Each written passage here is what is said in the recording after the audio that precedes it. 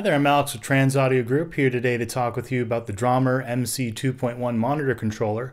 Drawmer is a great company with decades of innovations over the years. They hand make everything over in the UK, and the MC2.1 is no exception.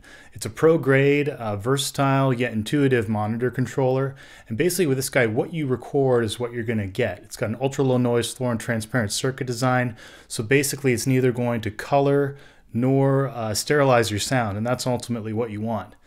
It's got a steel chassis, brushed aluminum finish, great feeling controls, and it could sit on a desk, or it could also be stacked or rack mounted with an optional kit. So let's take a look at everything this has to offer. Alright, so let's start off by looking at the rear connection panel. You've got Neutrik connectors across the board here, and on the input section you've got input 1 with a pair of XLRs, input 2 with a pair of XLR combi 1/4-inch jacks. On the far right, you've got a aux channel with a 3.5mm stereo input, as well as a left-right phono. Then for the outputs to your monitors, you've got paired XLRs for outputs A, B, and C. A also has its own mono XLR output, say for hooking up a sub.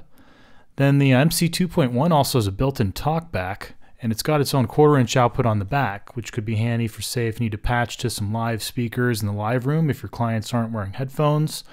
Or you could patch it back into, say, another recording channel if you wanted to record some track notes quickly on the fly.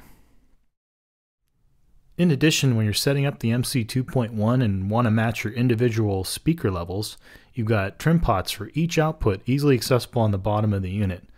Drawmer has even included an output wiring diagram here and has even more technical references in the supplied manual.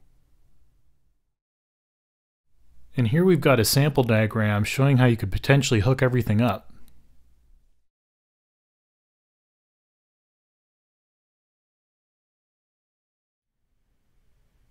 Alright, so let's take a look at the front control panel. You've got your speaker selection up at the top left, so we got speakers A on right now, do B, C, any combination you want. Of course you can hook up 3 pairs of monitors, or another way would be to use that mono output on the A, leave that always on a sub, and then compare back and forth between your B and C monitor pairs. You've got your input selection down at the bottom left. You got input 1 on right now, 2, your aux. You've got a handy cut section up at the top right. You've got your mute everything, or you can cut out the left or the right side. Then on the bottom right, you've got some handy output features. So you can reverse the phase on your left output, check for phasing issues. You can sum your stereo down to mono. Then finally, you've got a dim switch, which gives you a 20 dB volume reduction across the board. Handy if you need a quick volume reduction and don't want to change any of your settings. Then finally, you've got the built-in talkback microphone right up here with its own gain adjustment. You've got the talkback on and off. Then on the left, you've got 2 dedicated headphone outputs with their own volume control. And finally, your master volume right over here. Alright, so thanks for checking out the Drawmer MC2.1 Monitor Controller.